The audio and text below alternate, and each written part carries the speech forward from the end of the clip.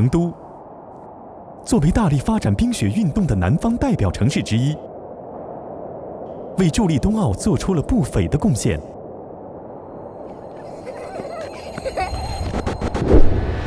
它拥有全中国最大的金针菇旱雪场，为冬奥健儿在夏季训练时提供了极具专业性的训练场地，也是谷爱凌、苏一鸣在参奥前的训练场地。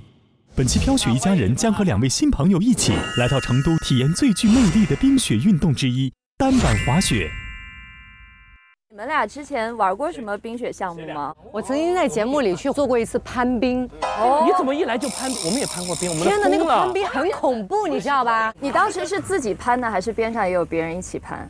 我跟李霄云，我们2个人。哦，对，你知道在你边上攀冰的那个人也很重要。就比如说你本来是不害怕的，但如果边上有一个人鬼吼鬼叫的话，他说的是我，好恐怖啊！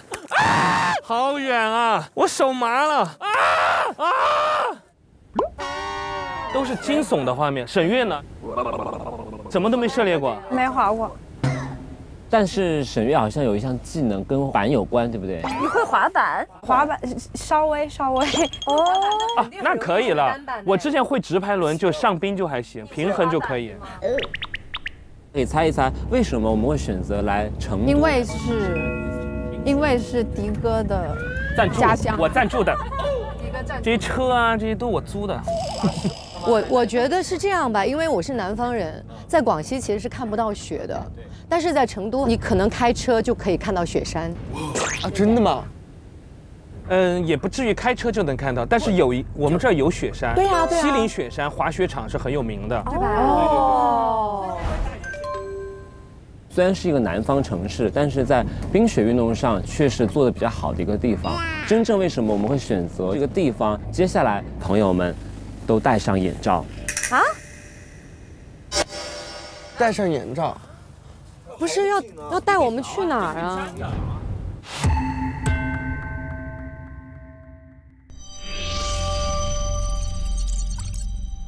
飘雪一家人的成员们被叫到名字后，请单独下车。朱正廷，请下车。我走了啊，我要去完成单线任务。小朱，不要走。好，走，没关系，这是平地，走。哦，这什么声音哦？好，你先停在这儿，别动。台阶前面就是魔毯啊，魔毯你是，然后我让你低头，你就低头。好，不颠簸。哎呦，加油！我好害怕，现在一旦把我的眼睛蒙上以后，我就感觉我失去了感官。小猪这架坦克执行单线任务去了。没有想过会发生什么，反正只知道导演组肯定要给我带到一个不知道是什么样的地方，然后肯定摘开眼罩那一刻，你就会被吓到。好，停，请摘下眼罩。我这瑟瑟发抖，哎呦，我瞎了。这什么啊？尖峰旱雪。欢迎来到京都尖峰旱雪4季滑雪场的 Big Air 大跳台，请领取你的任务卡。继续向上奔爬，本期嘉宾约你们顶峰相见。我往这上面吗？哦，我去了。哒哒哒哒哒。哎，累死我了。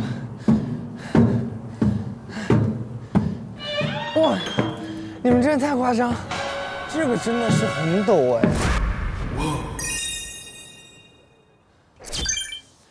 不会滑下去吧？我没穿护具。哎，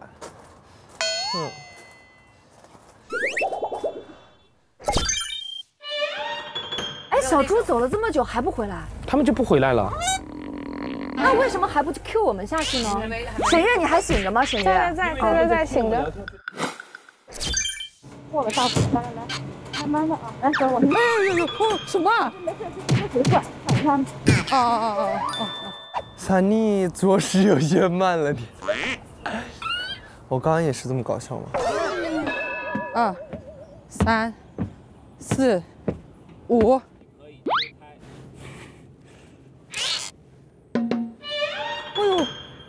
怎么上来的？三妮，三妮！哎，哇，这么高！快上来，快上来！来了来了！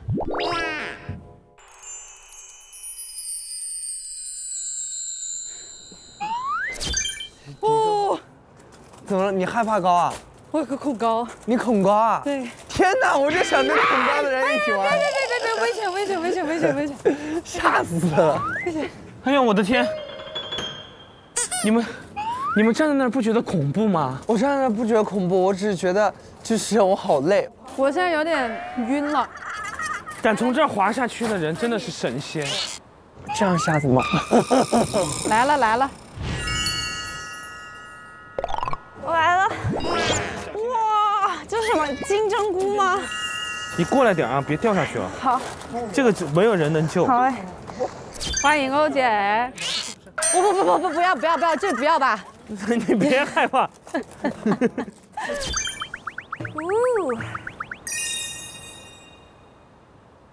这个就是奥运对训练的那种，对不对？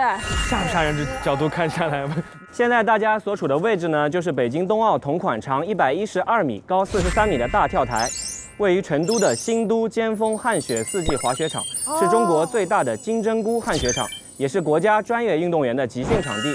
现在我们就正站在他们最具代表性的 Big Air 大跳台上，大家感觉如何？感觉非常的惊悚。而且这个地方是谷爱凌和苏翊鸣都在这儿训练的，他这个基本上就是赛事的那种规格了。啊！谁敢跟我挑战这个 ？You jump, I jump， 谁敢 ？You jump 绝对 I 不 jump。来，我在你后边。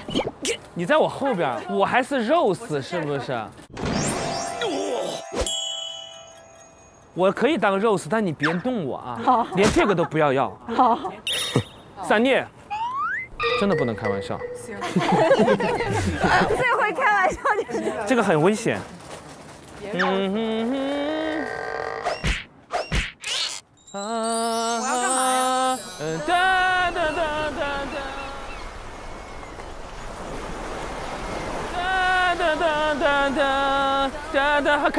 可以了。我不 jump，I don't want to jump， I don't want jump， 慢点。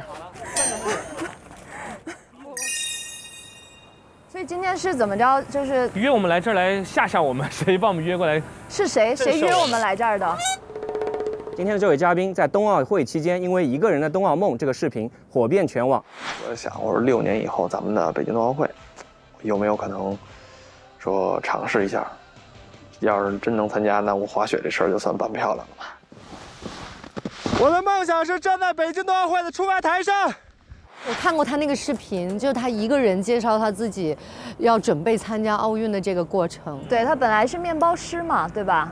然后因为喜欢单板，就克服各种困难，工作也不要了。既然大家都有听说过这期嘉宾，那我们就直接欢迎中国单板滑雪运动员张家豪。哇！哎呀，欢迎！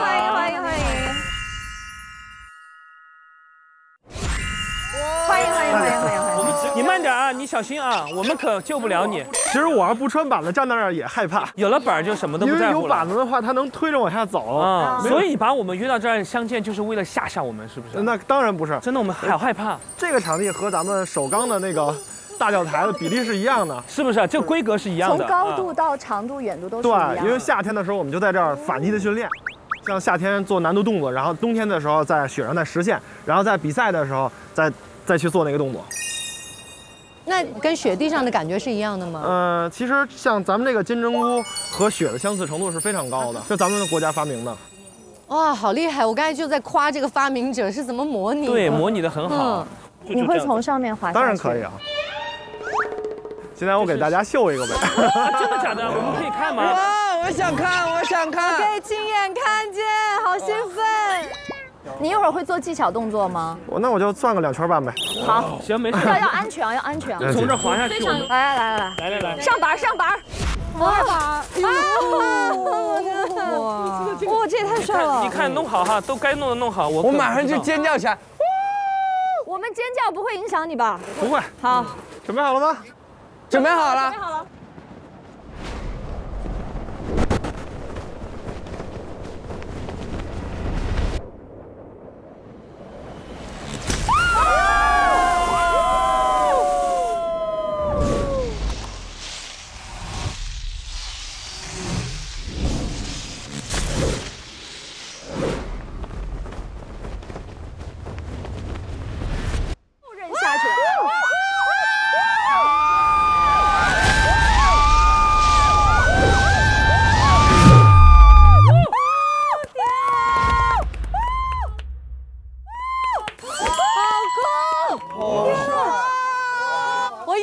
激动出来了，就这一下，无以言表的激动，我觉得太酷了，可想而知他平时付出了多少勇气去完成这个，就是真的，佩服，深深的佩服。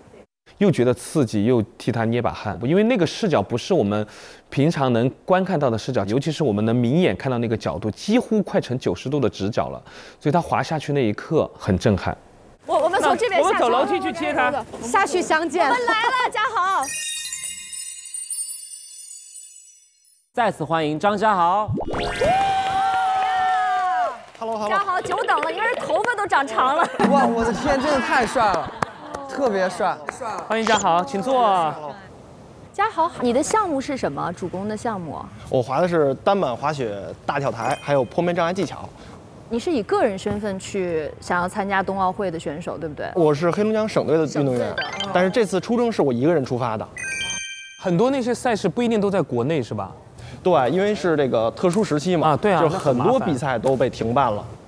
我在出发之前，我好不容易把签证办下来了，我本来要去阿根廷，然后临出发的前一天晚上，跟我说那个不好意思，我们这儿疫情很严重，现在不允许你来了。然后我当时已经心都凉了，但是澳大利亚、新西兰全都封国了，就已经完全都没有希望。但是我要想参加北京冬奥会，我只有半年的时间，我必须在这半年之内我打够积分。天哪！天哪，那压力太大了。对，但是智利来了这个邮件说我们这儿允许你来了，但是他说我们今年没下雪。就是你可以来，但是能不能比上不一定。对，当时我一想，我说这是最后唯一的机会了，就是我没办法，我是想我把最坏结果想好嘛。但是最幸运的是什么？我落地的第一天，连续下了7天大雪。真的是很幸运，真的。然后且更幸运的是，那4场比赛我全都拿了前3，还有1场冠军。哎呦，我们也是跟冠军坐在一起的。我在那场比赛里边的积分直接就排到了国内的前3。对，那就满足条件了，是不是？那还没有。最后嘉豪还是有哪一项的积分不太够是吧？对，是因为最后一场比赛我在荷兰的时候，因为欧洲的竞争非常激烈，有很多厉害的运动员。当时我去那场比赛的时候，我没有倒时差，就是落地直接开始比了。因为哇，那状态很不好。对，因为很多别的运动员，他可能很多工作人员他会帮忙负责一些各种各样的事情，像你自己基本上大小事情都得自己操心，对吧？哦，天哪！那你比如说你付出了这么多，最后没有办法参加到冬奥的时候，你遗憾吗？会觉得？会有一些失落，这是肯定的，会觉得，更多的是为了自己内心的那个不服气去找一个结果而已。因为我在出发的时候我知道这个可能性是非常小的。就是稍微比较遗憾的是，因为大家都期盼着在冬奥会上可以看到他哈，虽然这个奇迹没有发生，但是他这种精神还是非常值得我们推崇的。人能找到自己喜欢的事情是非常不容易的，还要向你鼓掌。谢谢。那我们4年后的冬奥还有可能会再看见你吗？其实我觉得人生有很多个目标。但是因为滑雪这件事儿，我是非常非常喜欢的。那可能肯定会坚持一辈子的。对，我会一直滑。有可能说我没有机会站上冬奥会的赛场，但是我可能会用我的这个经验跟经历，告诉下一辈年轻人他们去参加。咱们就从今天开始吧，就先教我们几个。说不定你滑雪真正的难度就从教我们开始了。我们才是高峰。那咱们开始之前，先应该有一些小的测试，一些简单的训练，看看大家做的怎么样，好吗？好的，那么我们今天即将开始体验单板滑雪这样一个新的一个技能。我们今天的整体体验呢，还是分成2组进行。那我们2位男生还是依然担任我们的组长，2位石头剪刀布来挑人吧。石头剪刀布，楠姐，沈月，好，那我们就出发，换张妹，我都已经迫不及待了。怎么样都准备好了？对，戴上手套就好了。我们出发吧。出发。好，走。OK， 来，准备好了，走。咱们在正式开始之前，咱们先在平地上体验一下叫做企鹅走。哦，我知道那个，就是运动员滑完之后，他就会自己这样蹭着2个板往前走，是不是那个？对啊，你在雪道上移动啊，简单的走啊，就没有离坡度之前那段距离啊，都需要这个动作。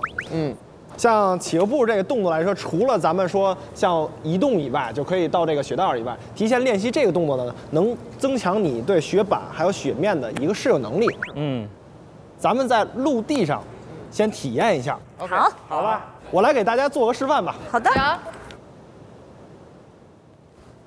哇，这样跳。比如说咱们要去那个缆车的时候，下来以后，距离雪道还有一段距离，就是拿板子这样蹭。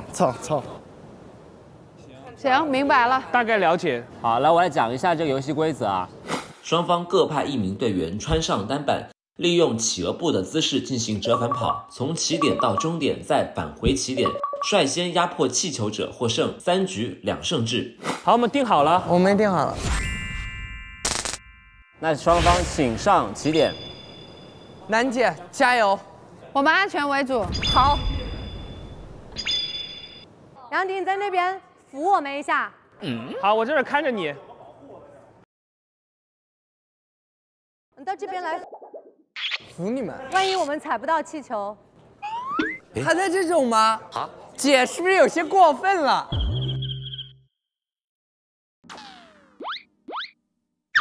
护上，不行。你理解一下菜鸟的心情，好吧？菜鸟都是这样的，前怕狼后怕虎的。好，准备，3、2、1，开始。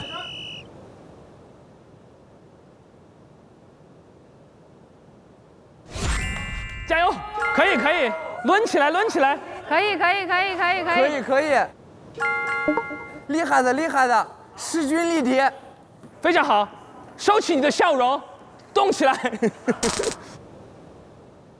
快！你别打啊！哎呀，你的弯儿！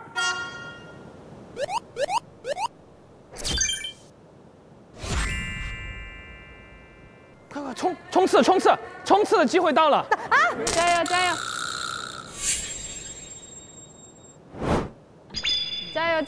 油！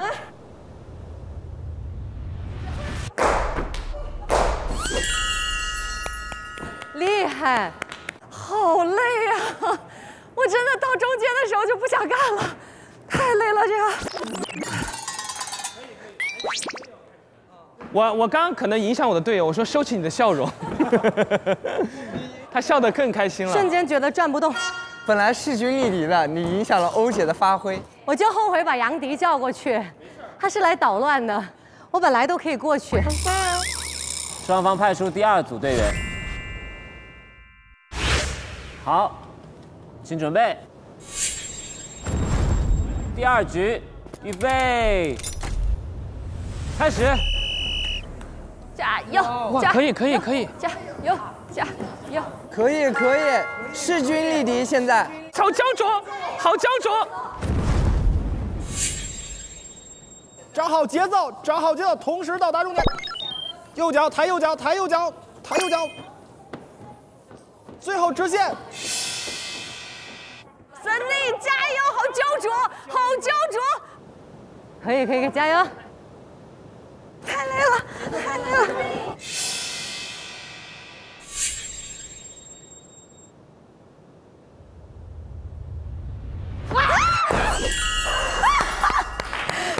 好焦灼。赞妮，我想问你是什么心情？就差那么一点点。就是我已经想到我会输了这件事情。他还推了我一把，正好把我推到气球上。天哪，1比1，何必比成这样呢？赛点赛点。我好紧张。杨迪，你跟小猪放一句狠话，这是有可能节目录制到现在你最有可能胜过他的一次。真的，在平地作战，我真的有这个胜算啊。我们平地作战过很多次，你都没赢我，是吗？今天给你这个机会。我今天这个机会拿定了，我告诉你，我刚刚试过，我绝对是整个赛场上最好的一匹良马。你看，被我的气势震翻。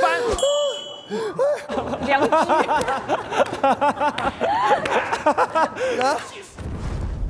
来，决胜局，预备，3、2、1，开始。幅度，节奏。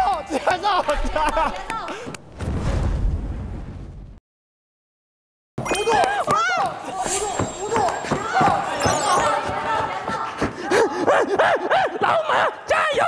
节奏。别摔着。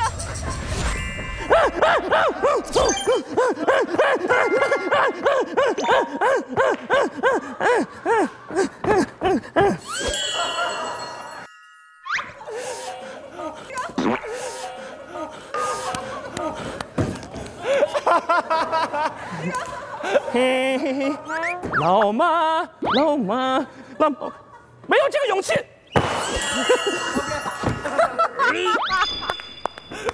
我说吧，我不行。我这个真的快。哦，你这个真的快。我好想知道小猪什么心情。我跟你说，这个根本就不代表什么，在陆地上走得很好，在雪场上，我雪场一定也滑得很好。就把话放在这儿了。哼，我都不拖了。这个比我平时走路还快。真的好快。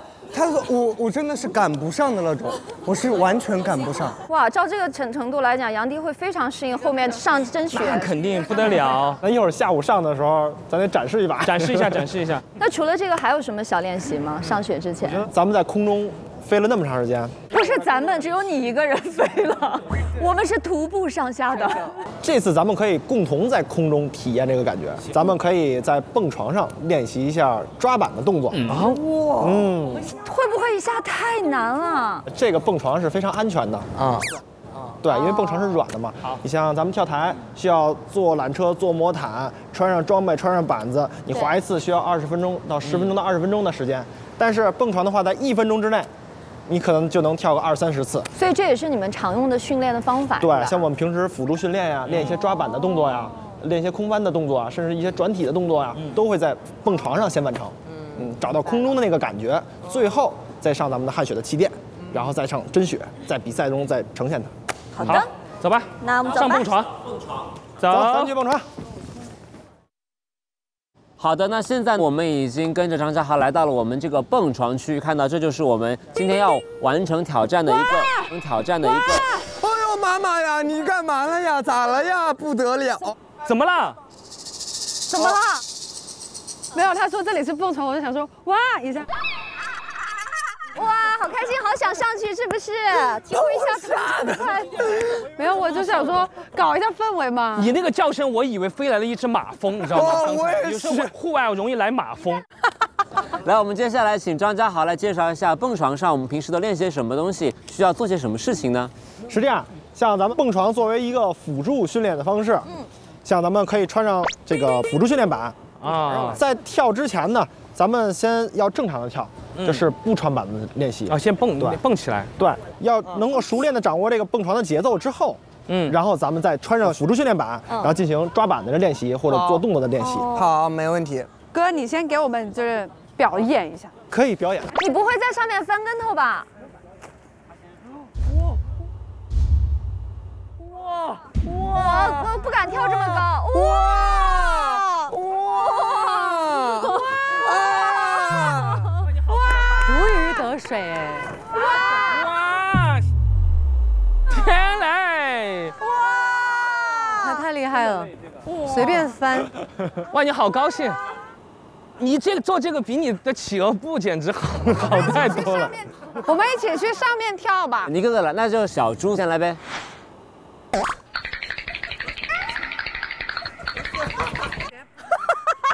哎呦，这个！哎，你翻个跟头嘛。我不敢。哎。我看他好开心呀，然后我就觉得小猪在我们节目帅了一季了。他上了蹦床之后，第一个闪感觉就是这个孩子好憨好可爱，就感觉解锁了另外一面。哎，为什么朱正廷你上了蹦床好憨啊你？迪哥，你翻个跟头，迪哥。来，一个翻一个。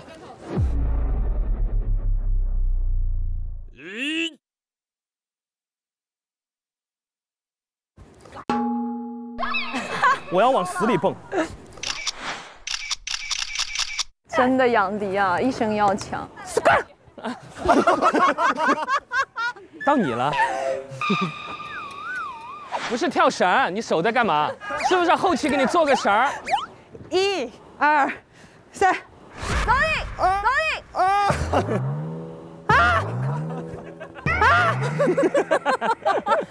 刚才呢，我们已经在蹦床上进行了短暂的热身，现了原形了都。抓板其实是我们单板技巧当中一个比较常见的动作，所以我们今天特地安排了一个这样的挑战呢，让大家体验抓板是一个什么样的感受。那么规则是这样的：对战队员需要穿上单板，在蹦床上弹跳，弹跳过程中要撕掉粘在单板上的贴纸。每撕一张积1分，每人每轮1分钟时间，累积得分最高的团队获胜。好，双方请先派出你们的第1个队员。我去，我知道。隔着墨镜我都看到你的眼神，让我先去。这有什么诀窍吗？安全事项是这样，跳的时候在空中就是收起腿来抓。就是千万别，就是为了抓身体歪了，还就这样特别容易。要把腿收起来抓哈。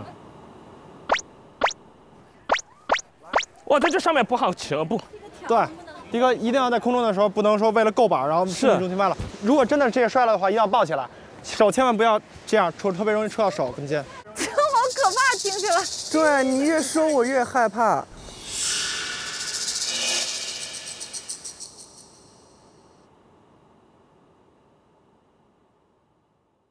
杨迪，3、2、1，计时开始。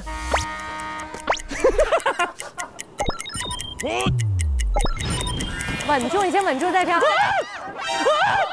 跳出去了！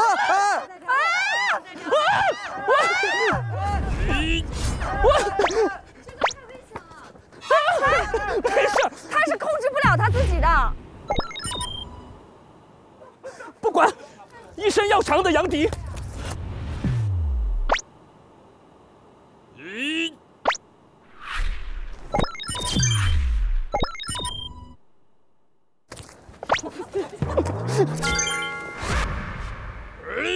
哇，杨迪！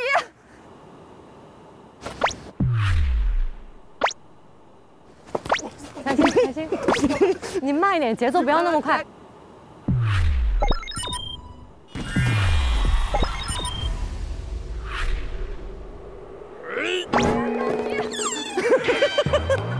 我的脚都出来了，鞋太要强了。平时鞋穿的太松了。可以了，杨迪，你真的够了，你这已经是天花板了。快点，还有时间。你穿好鞋子再够。时间到。我真的服了。海丽，杨迪一共获得了4张，尽力了，没有经验。我先吧。你先。小猪啊，我觉得你一次一次的，别连跳，对，一次抓，一次抓，这才是好计划。对你刚才节奏太快了，节奏太快，蹦到后面都没劲儿了。1分钟计时开始。哇，聪明，人有2只手。好。哇，聪明啊！可以。你们粘的会不会太松？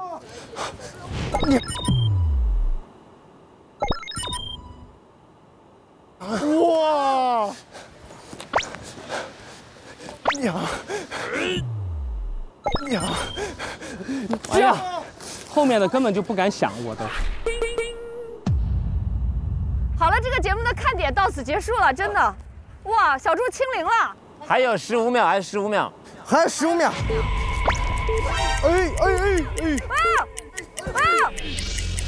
不用，后面那危险，可以了。我清零了吧？时间到。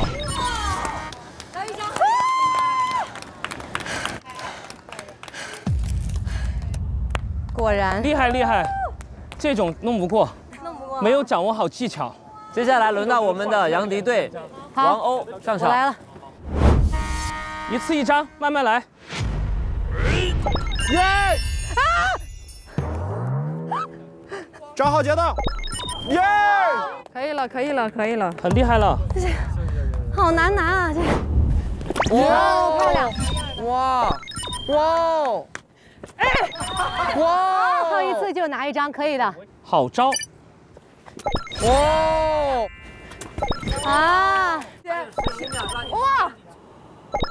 哇塞，怎地？ Yes， 可以。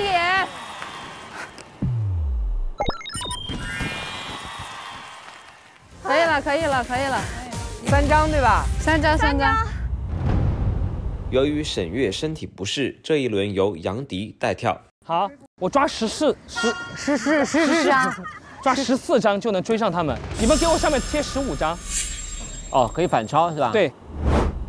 准备好了。1分钟计时，开始。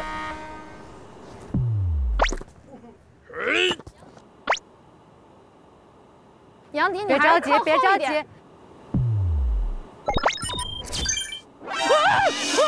杨迪，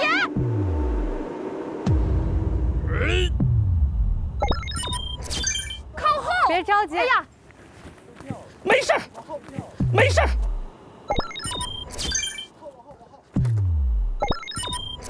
你这样太吓人了，你别着急，别着急啊！你往后退一点，杨迪，我真的太担心你了。好，那个也算，那个掉的也算。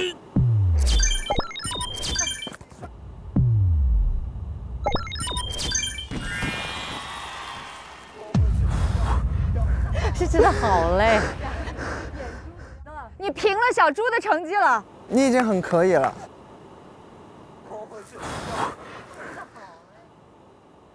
稳住啊！为了荣耀。大腿前侧。真的不行了，真的。你别着急，别着急啊！我着急。别急，别急。我着急忙慌。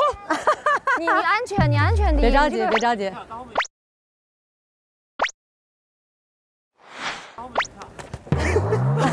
太累人了。还有15秒，抓紧时间。为了荣耀。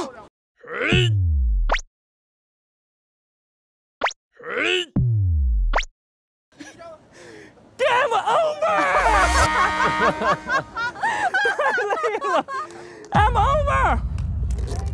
想要在蹦床上有一些花样的动作，对我们来说挺难的。本身核心力量不是特别强嘛，再加上你还得眼明手快的抓住你想要的那个贴纸，所以好累。基本上你就是全部是消耗自己，所以这个对我来说挺累的。刚才跳那么一下，我觉得已经耗尽了体能了。那这个对体能是特别大的挑战。真的，我觉得我的灵魂都被掏空了。我掏空2次，我干了都，太累了，真的太累了。嘉豪，你练的时候，也是从一开始这种状态慢慢过来的吗？对，刚开始是从这种小的圆床、幼儿园的蹦床，然后后来慢慢的才开始有大的那种专业的床。也是蹦1分钟休息一会儿，蹦1分钟休息一会儿。我觉得无法想象，就是我们只是尝试一些基础性的训练，就已经累成这个样子。专业运动员是1000次100次的，然后强度要更高，然后不断要去挑战的。还有一点就是因为不是雪季的关系，你们要进行训练，是不是难度也比平时要大？对，像夏天的时候跳蹦床时间可能比较多，然后每次一跳就是2个小时左右吧。对，2个小时。所以现在是小试牛刀，然后下午我们还有其他的更多的你要安排体验的是吗？当然，这次咱们就算热完身了。好，下午的时候，咱们就可以玩真格了。哇，就要上这个旱雪了。对，就看了一天了。行，我看好你，你一定没有问题。可以，我觉得我看你这精彩的表现。虽然我没有涉猎过单板，我觉得我跟他还是非常有那种默契度的。我也觉得。走吧。下午看我的。走吧。可以的。好。下面我们将进行单板推坡练习。推坡练习有助于我们更好地掌握单板滑行技巧，控制滑行速度。咱们要觉得扶不住的时候，降低重心，甩。OK。对，向前也是。就膝盖你压得越多，板子立得越高，它的阻力越大，速度越慢。小腿靠住你的背板，保证自己不摔倒。脚后跟放一点点。那如果这时候我要换后刃呢？换后刃你就身体旋转，继续旋转，再旋转，往后旋转。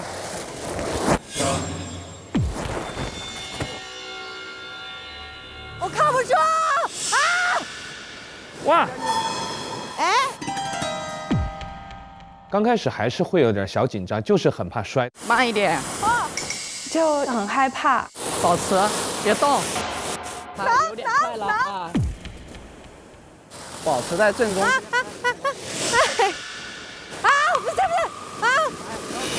是啊！不行。滑雪这项运动不是那么容易的。自己调整，上身也是可以调整来对着3下的嘛。多靠一点背板，哎，不是坐，是小腿往后靠，小腿发力靠住，对，保持很好，对 ，nice。你可以试着把我手放开，反正我手就放在这里，哎，很好，没问题。把持，应该是向这侧走，发现没有？不就过来了吗？OK， 真的是雪板就跟你是一体的，你要慢慢去感受它，知道它。对，放松啊，漂亮，哎，很好。真的是只有摔了，你才知道问题在哪。你不摔，永远就只能这样慢慢的步履蹒跚的走。产生了控制以后，游戏乐趣就产生了。滑2下之后，你就有点开始释放自我了。没问题。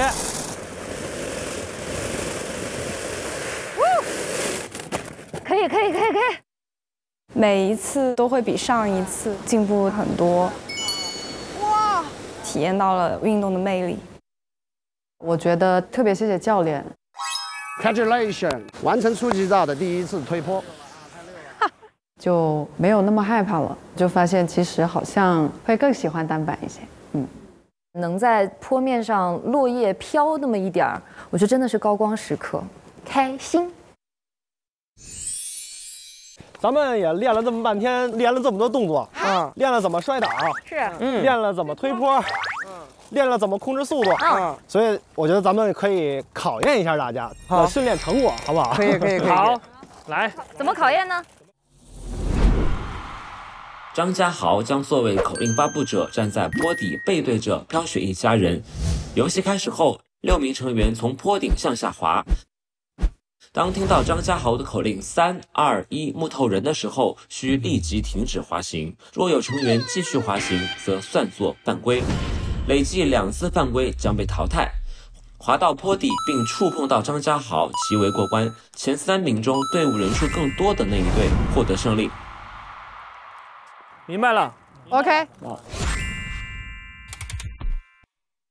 妈呀，这也太陡了！天哪，刚学会，刚还没学会。我不敢下去。对呀。兄弟们，准备好了吗？准备好了。咱们游戏正式开始。开始了。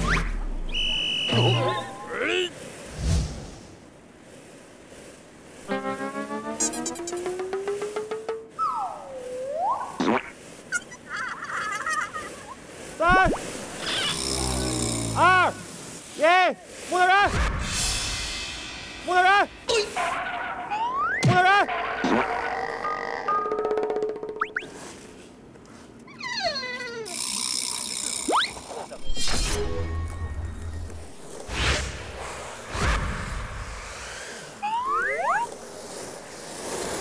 楠姐你这，哇，楠姐你这。3、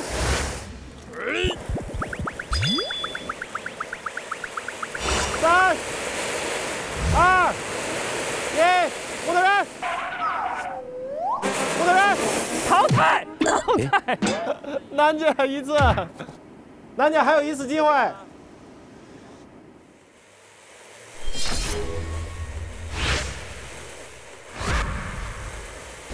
楠姐，你也太快了！3、2、1，木头人。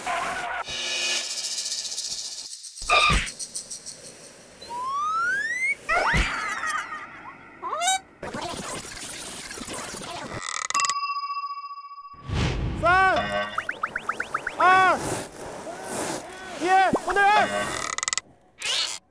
3、2、1，木头人。你也太快了吧！ 2、1，木头人。捂住他的嘴。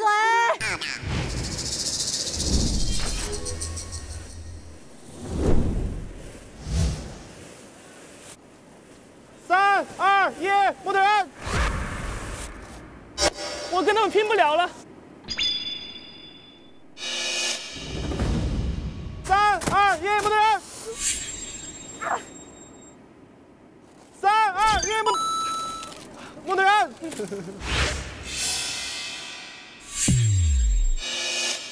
3、2、1，木头人。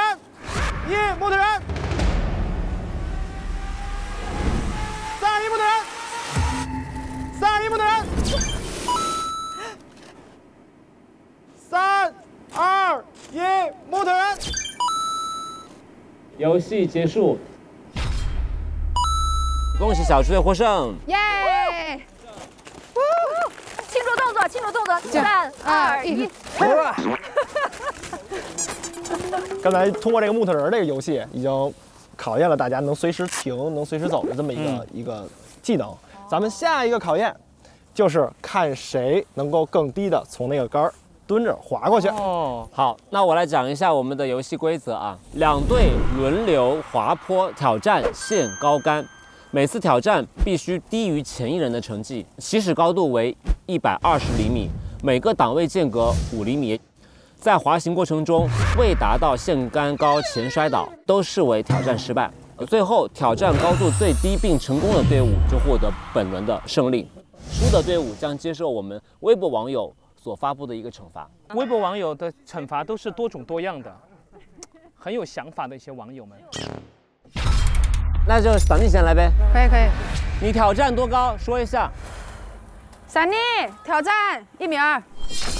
好。闪妮挑战1.2米，开始。慢慢来，你就正常推波。非常棒，我要向你学习。向前看。可以。下蹲，下蹲，降低重心。早点蹲。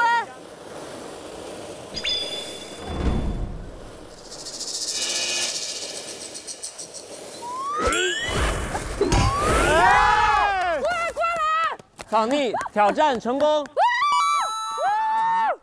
漂亮漂亮。给我们压力了，你看看。好，另外一队我们派出谁？我。杨迪挑战1米。杨迪挑战1米。会不会有点太狂妄？狂妄。是的，你收1.1米好不好 ？No， 1.1米。我就1米。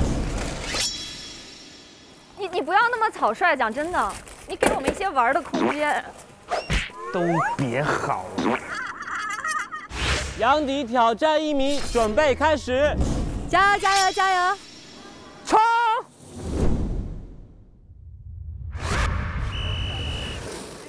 注意安全，你可以的。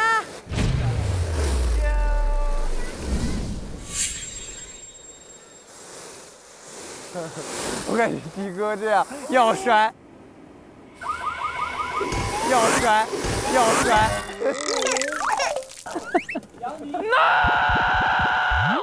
No！ 杨迪挑战失败。咱就是说这边压力就给到我了，是不是？心态不要。我已经疯了。谢楠挑战95。谢楠95厘米，开始挑战。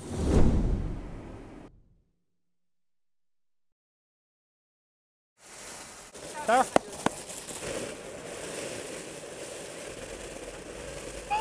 稳住，可以。他控得很好。哎呀，有点，哎呦呦呦！哎呀呀呀呀！哎呀！谢楠挑战失败，这也太难了。接下来轮到王鸥上场。好，我来了。哇哦，我有一种是英雄的感觉了，你知道吧？王鸥95厘米，挑战开始。你帮我一下吧，我不敢下。没事没事。不行，太快了，控制好，太快了，不要重心不要太往后，不怕不怕，可以吗？王鸥挑战失败，0分0分。朱正廷挑战多少？95，朱正廷挑战95。朱正廷挑战95厘米，可以，小朱加油！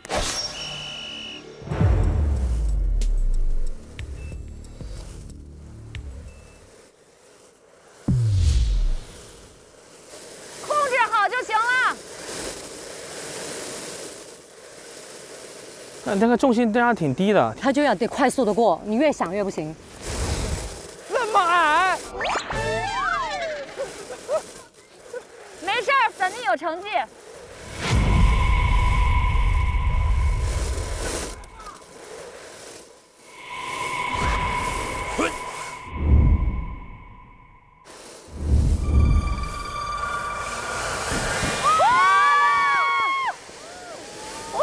哇哦！朱正廷挑战成功。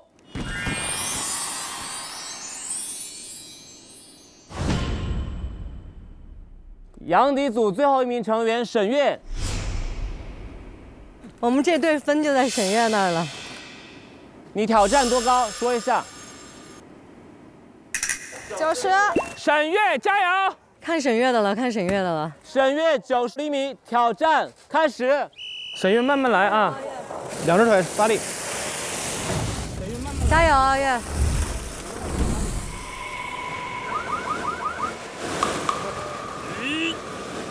哦，这个可以，这个可以，他很稳。稳住！沈月加油！他这个有点低。成了，这次成了。哇！成功，成功，成功！成了。沈月挑战失败。哎，提前坐屁股端了。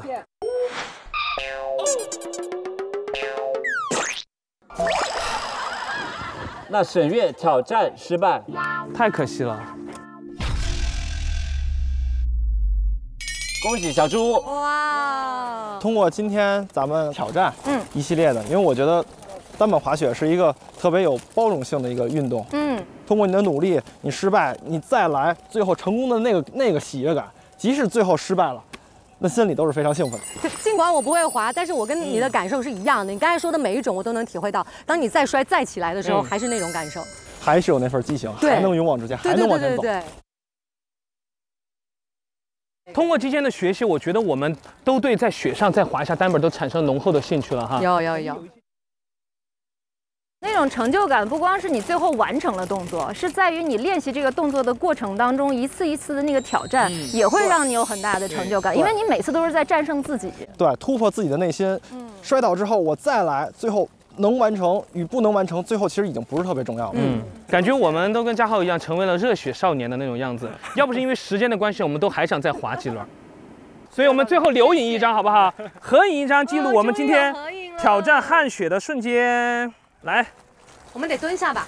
可以，蹲下，对，看到这个。这里啊，旱雪坡道也可以拍到，都有了啊！耶！大家来吃饭，吃饭喽！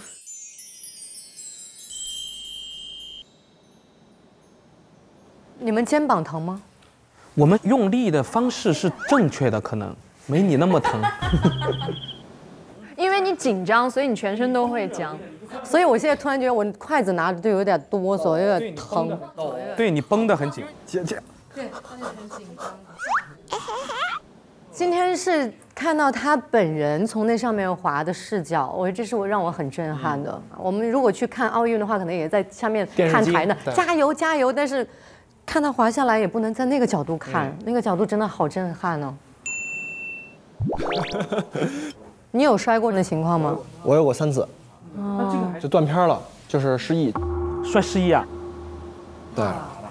但我看他有个视频特别惨，谷爱凌就是直接摔脑震荡失忆，坐在那儿问说不知道在哪里，我们是来干什么的，疼的哭。I'm having trouble remembering things. 真的。就是记忆力只有1分钟，在这一段期间之内，就是你跟我们马上说了一个什么事儿，然后我知道了，过了1分钟又忘了，就会这样。天哪！嘉豪后面打算继续比赛吗？其实，在这个就是冬奥结束了这段时间，我也沉淀的想了一下，因为滑雪其实我是特别喜欢的，我会一直滑，就可能之后比赛我也会比，但是我有下一个目标就是我想滑遍全世界所有的雪山。我准备一座一座的爬，一座一座的滑，一座一座滑完之后，然后把这份快乐分享给大家。哦，这个我真的是很心动，但还是要注意安全。我吃完了。走，围路上。来喽，来喽。哇，哎，什么意思啊？哇哦，今天这个地方嘛情况啊？我们的沙发呢？我们的沙发就是不见了，改成书架了。古中医到中药材解说。哇，哎，这个还是很棒的，我喜欢按摩。哎，今天做瑜伽垫呢，是干嘛？是请了老师给我们按摩吗？我感觉应该是给我们按摩，因为我们今天真的特别，大家酸痛的不行。这个嘉宾呢，我们的信息也在信箱里头，大家可以去看一下。哦，其实我都可以猜出来，就是这里大胆的猜测摆的这么好，一看就是按摩老师啊。而且有瑜伽垫，肯定要运动，做一点什么拉伸，是不是？还运动？还不用运动了吧？我们王鸥不行了。欧姐不行，我也不行，我跟你一起不行。哦，这里有照片，还有信哎。先看看信件。哦，他是给运动员哦，医疗工作站，哇，好多人啊。这是四川省骨科医院的医护人员去年年底在张家口云顶雪上项目基地临时搭建的医疗室啊，这个照片。四川省骨科医院是我国境外唯一一所国家队运动员指定医院。本届冬奥备战期间，我们一共派出了24名医师及专家团队，在不同的基地和队伍进行医疗保障，让运动员不因伤病影响能力发挥，让他们在赛场上充分展现实力，为国争光。哇，好厉害！背后的英雄，背后的英雄真的是。没错，所以今天与大家一起来参加围炉夜话的呢，正是我们这一群冬奥背后的无名英雄的一个代表——四川省骨科医院运动医学科医师刘希慧，让我们掌声欢迎他。哇，欢迎 ！Hello， 谢谢，请坐。大家好，我是来自四川省骨科医院运动医学科的医生刘希慧。然后今天其实我是代表我们医院来的，因为我们医院还有非常多的幕后英雄，因为参与了我们冬奥会的保障，所以现在还在隔离当中。哦，对。我觉得非常厉害一点在于什么？因为它上面写了是境外唯一一家冬奥会指定的医院，北京以外就我们成都这一家，对吧？对。为什么这么厉害？其实这个要从我们医院的历史说起。这个其实在1958年的时候，我们当时贺龙元帅，然后他只是说要把体育医院办起来，然后那个时候我们的一代宗师就是我们的郑怀贤教授，由他创办了我们这家医院。然后因为他本身也是专业的武术运动员出身，然后他在1936年的时候入选了我们国家的武术队，然后也参加了第11届我们的柏林奥运会。所以说，其实我们医院从建院以来一直就跟体育密不可分。然后建院60多年一直也在做着运动损伤的防治和诊疗工作，所以说我们这个整治运动员非常多。然后在08年北京奥运会之后，国家奥委会就给我们颁发了这个国家队运动员指定医院的这样一个荣誉牌匾。就是历史也很悠久，然后技术又很过硬，很专业。刘医生，我想问，就是因为你们都是给运动员做治疗嘛，您治疗过哪一些运动员吗？我的话，就像这次照片上的，比如说齐光谱、徐梦桃，其实我们都有。这位就是齐光谱。然后其实背后那个阴影是张可欣，就是我们这次那个自由式滑雪 U 型槽。我们去年是在云顶建立了一个这样的医务室嘛，当时我们一共有15支国家集训队都在那里，所以说我们接触运动员比较多。但是我们医院其实从历史上来说的话，从早期的中国男排，比如说袁伟民老师。然后到乒乓球，蔡振华老师，还包括我们的郎平指导，然后还包括朱琳，还有我们的姚明、刘翔，他们其实都在我们医院诊治过。哇，这也太厉害了吧，如雷贯耳。厉害厉害。哎，那你们在冬奥会的时候主要负责的内容是什么呢？我们主要其实还是负责一个运动员的伤病诊治，然后现场的医务监督和一个按摩放松，然后就是在他们比赛和训练的前中后嘛。前期就给他们做一个贴扎保护，然后中期的时候就是现场医务监督，如果急性有损伤，我们就会进行一个现场的判断和处理。然后在他们训练和比赛之后呢，更多的就是给他们做一个按摩放松，促进疲劳的恢复。然后如果有伤病的情况下，我们就会进行一些针灸呀、手法啊，包括一些理疗设备，然后促进他们康复。我特别想跟大家分享一件，就是我们前任院长，也是现在年近耄耋之年的我们的张世明教授。他当年，因为他是见证了我们冬奥历史上奖牌0的突破，是在第16届法国阿尔贝维尔冬奥会上。然后当时是我们速度滑冰的运动员叶乔波，他获得了500米和1000米速度滑冰的2枚银牌。但在那之后呢，叶乔波就进行了一个膝关节的一个手术，术后的就是对饱受伤痛，就恢复得非常不好。那个时候刚好国际奥委会呢就颁布了一个新的决定，就是我们的冬奥会跟夏奥会要分开举行了。所以在就相当于我们第17届冬奥会和我们的第16届冬奥会之间只间隔了2年，所以但是一般大家也知道，我们手术的恢复期其实很长，所以那个时候我们的张院长就临危受命，然后他也是使用了自己的浑身解数，然后通过一些纯中医的手法，帮助叶乔波一点点的康复，最终成功的让他站上了第17届的冬奥会，并且为我们国家取得了1枚铜牌。哇！对，我觉得这个故事非常有意义，不容易，不容易。所以说今天我们也给大家带来了一个运动员同款的一个治疗方法。好，来上仪器。那我们接下来就进入这个放松按摩阶段。好，然后哪位老师想尝试？谢谢。还没有固定，还没有固定，等一下。这个老师激动的出话了，这个老师。我先帮各位老师试床。那我们接下来就进入这个放松按摩阶段，然后我们会用一些常规的揉法。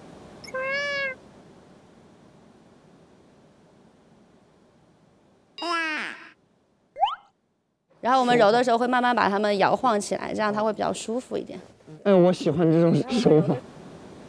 然后我们会在有些地方点下去。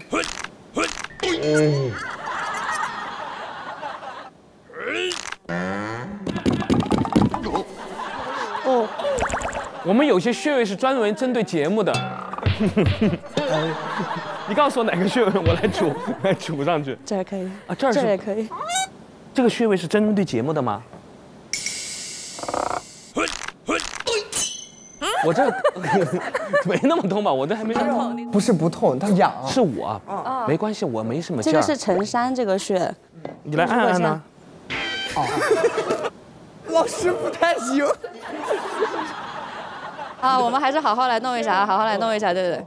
腰上的穴位是什么呢？腰上，比如说我们有一些肾腧、关元腧，还有我们大肠腧，这些地方都是大家平时容易比较容易疲劳，就会比较酸胀，所以我们在这些按摩的时候，我们会稍微给他们点一下。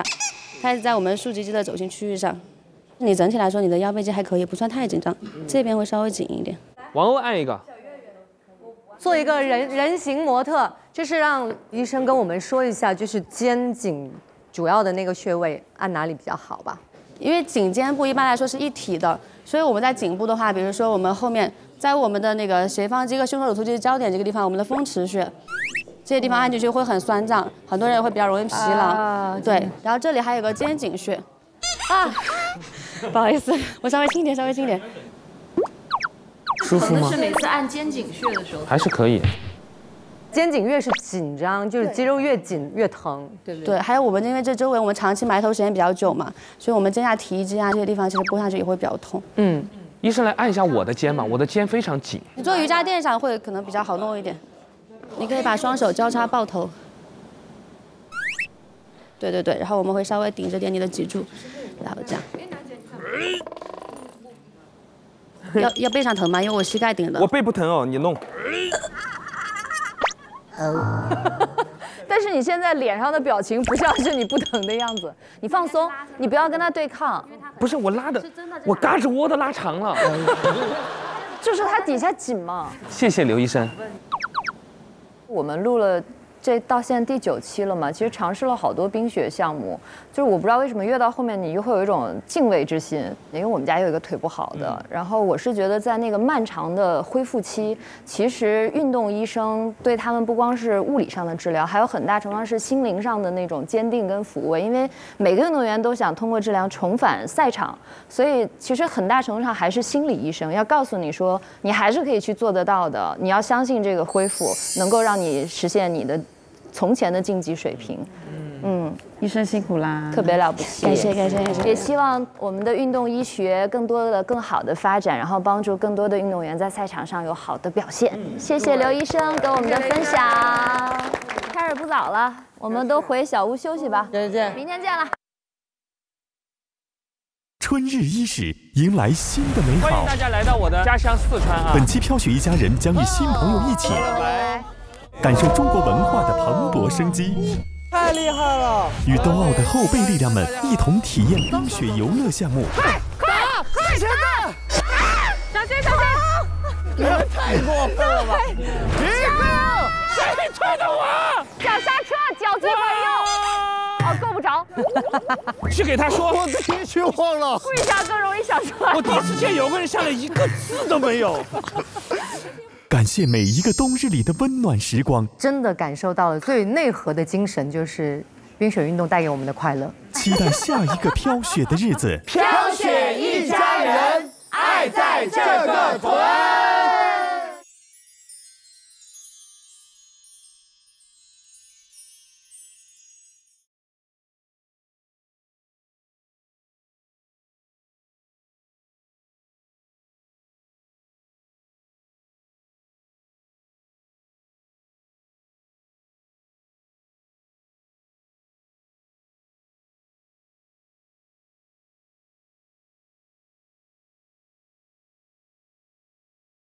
更多精彩内容尽在新浪娱乐微博综艺、新浪综艺独家社交媒体平台微博，首席合作媒体新浪娱乐微博综艺、新浪综艺妈妈社区 APP 伴你孕育每一天。打开手机淘宝搜索魅力会，全球车评3折起，上好看视频圈一下冰雪竞技知识点，美好车生活上易代驾就够了。感谢新都尖峰旱雪4级滑雪场。